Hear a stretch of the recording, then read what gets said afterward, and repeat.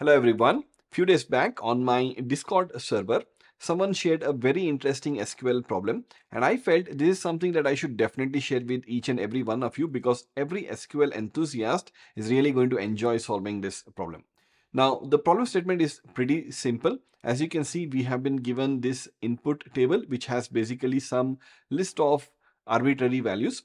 We need to write a query which is going to come up with an output as shown here.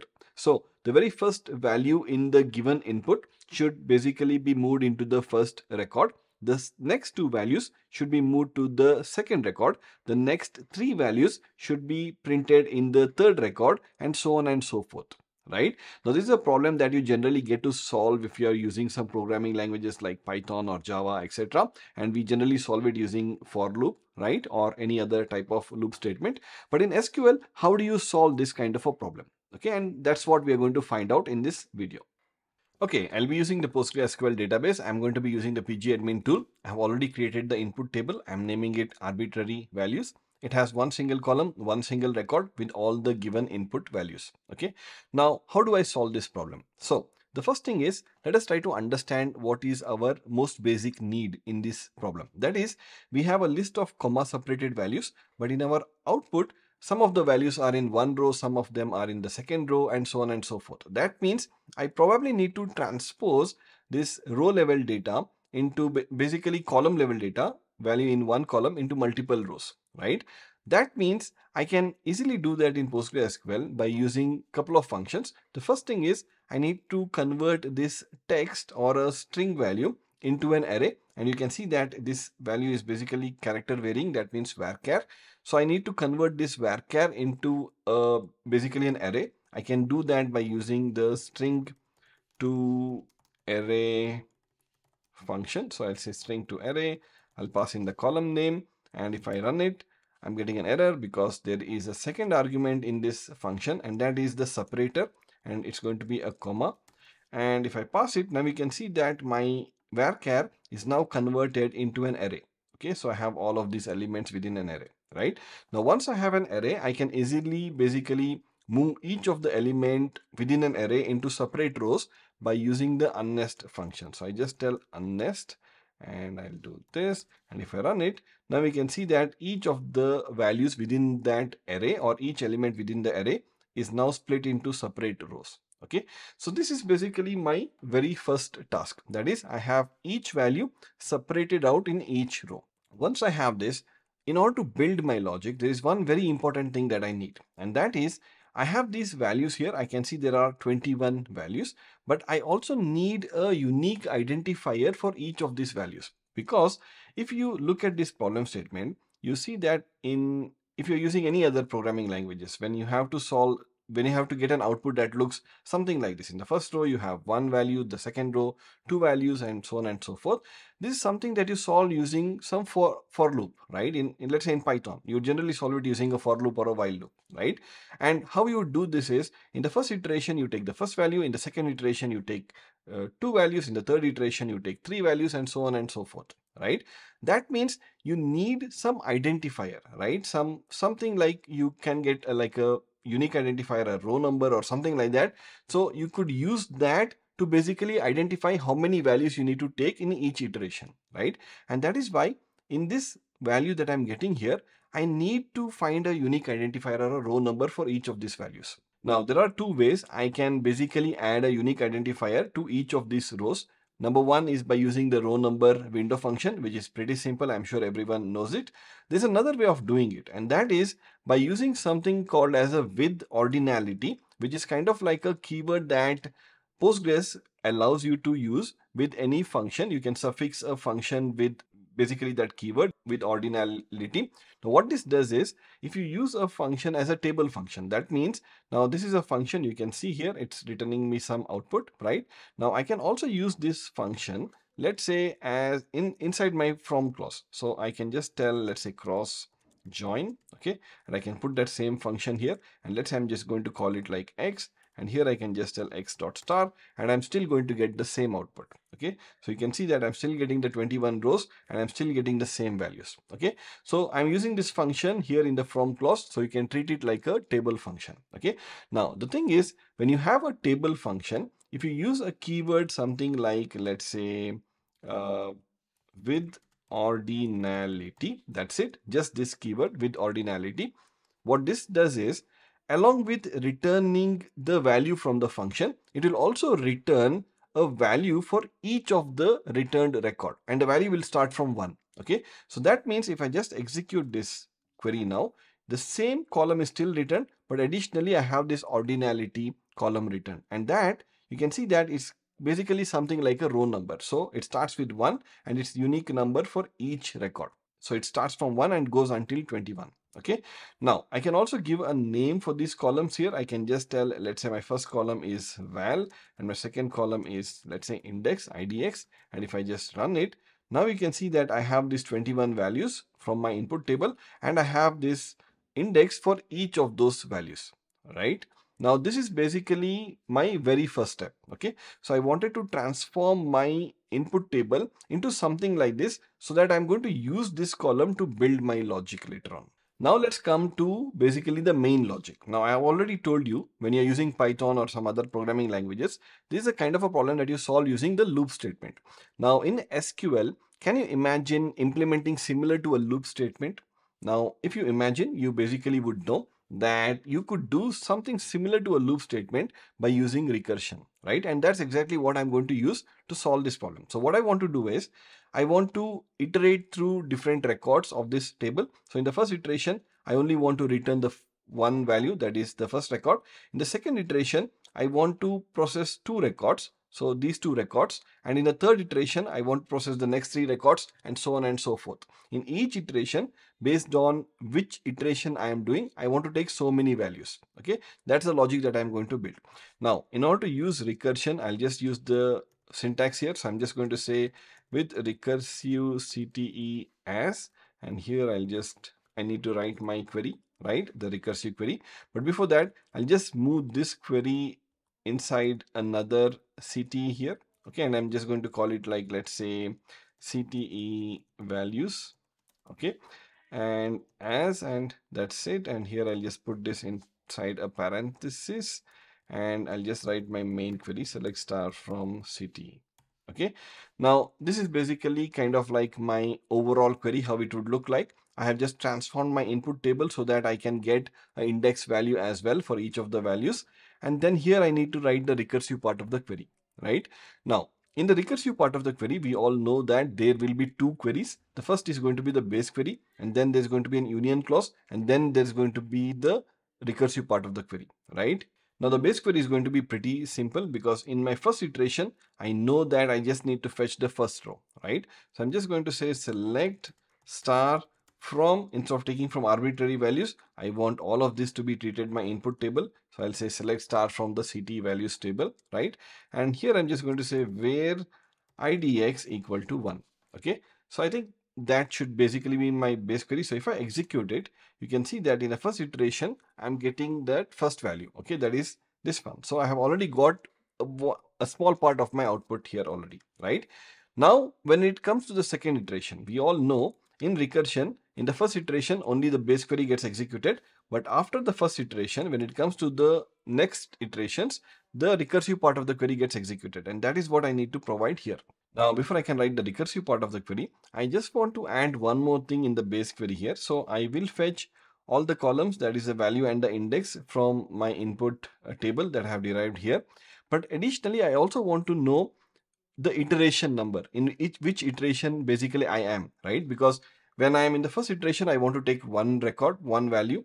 When I'm in the second iteration, I want to take 2 values. When I'm in the third iteration, I want to take 3 values. That's what we are trying to build, right? So I want to know the iteration number, and that is what I'm going to do here. I'm just going to say 1 as iter. Okay, we'll just call it like iter, basically means iteration, right? So this is one field that we will be using. Now let's write the recursive part of the query. Now in order to write the recursive part of the query, I'm just going to say select star from CTE. I need to join it. CTE is basically what I get from the previous iteration. I need to join it with my main table, the table which has all the data, and that is this one, that is CTE values. I'll just call it like CV. Then I need to write my join condition, which we will write in a short while. But before that, let's look at the select clause. In the select clause, I need star, but star is basically going to be all the fields from the CV table, that is this table, right? Because CT is just basically all the records from the previous iteration. I want to take the new records basically from my main table, right? My input table. That is why CV dot star. Okay. The next thing is the iter column. So we know that in the base query gets executed in the first iteration, so it will always have the iteration as 1.